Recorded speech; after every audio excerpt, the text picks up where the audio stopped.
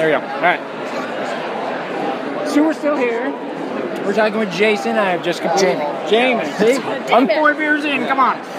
But you've got an amazing looking film, The River, screening at TIFF this year. That's right. Yeah. How do you feel about that?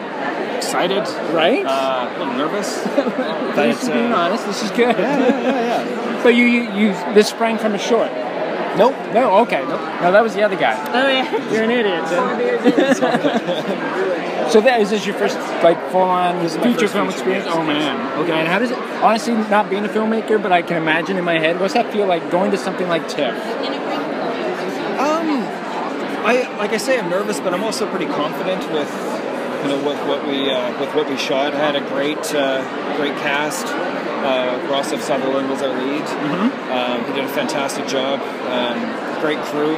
All the little pieces to pull this thing together. And you got in, so you must have done something right. What's that? You got into the festival. Yeah. That's a huge plus. Absolutely, yeah. Now, as a filmmaker, what are you looking forward to seeing at TIFF? I mean, is there a director or an actor that you follow that you're like, what is this person going to show this year?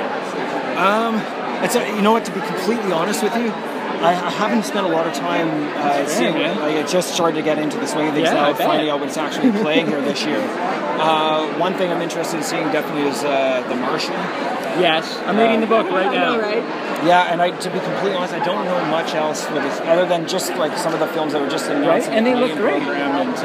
And I'm really curious to see Sleeping Giant. I'm originally from Northern Ontario as well. We were just talking about that. So, and I've spent time in Thunder Bay, so I'm curious to see that. Okay, now can you give us a rundown on what The River is? The River is a story about an American volunteer doctor working in Laos. He intervenes in the sexual assault of this young girl, kills the assailant, and finds himself on the run trying to flee the country. Wow. Every decision he makes is a horrible decision and just digs him deeper and deeper and deeper into his quagmire, So it's like a lighthearted comedy. It's a lighthearted comedy. It's a rom-com. Yeah, it's a rom-com.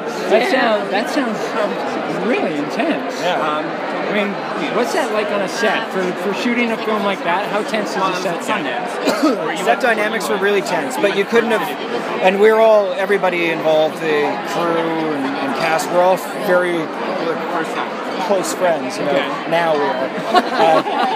But it's the sort of thing that there's no way that we could have, there's no way that we would have been able to capture what we captured if everyone was hunky-dory, having a great time. And it was chaos. It was months of chaos. So you're excited to see how an audience reacts to that? I am, yeah. The room's going to be tense. I hope so. That's the plan. Yeah. That sounds fantastic. I mean, just hearing the blurb, I'm like, I would totally be in for that. For a bit of well, you should come see it. I'm totally going to see it. That sounds, wow. Dude, and first feature, that's not small potatoes. That's not like a rural story in Newfoundland. That's like... Well, there's still great stories in Newfoundland, too. It's an area of the world that I've spent a lot of time in over the years, and I just wanted to go someplace different to do it. I didn't want to be in Kensington Market. I didn't want to shoot in Toronto. Right. Another minute. You're midnight as well, right? That's amazing. Not midnight now. Jamie, thank you so much. Congratulations. Sounds fantastic. No more than us. No more.